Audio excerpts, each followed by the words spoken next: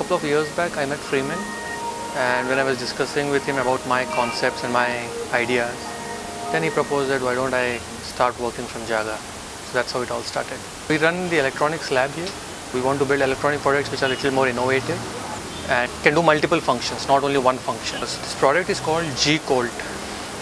It stands for Generating Colored Light with Touch. Okay, so what we have done is we have made a very simple interface, a product with which any person, need not be a technical guy, a small common man can generate any color of light that he wants at any time, at any place, using the same hardware.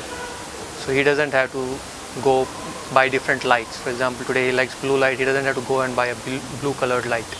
So you buy once and then you change the ambience as per your need.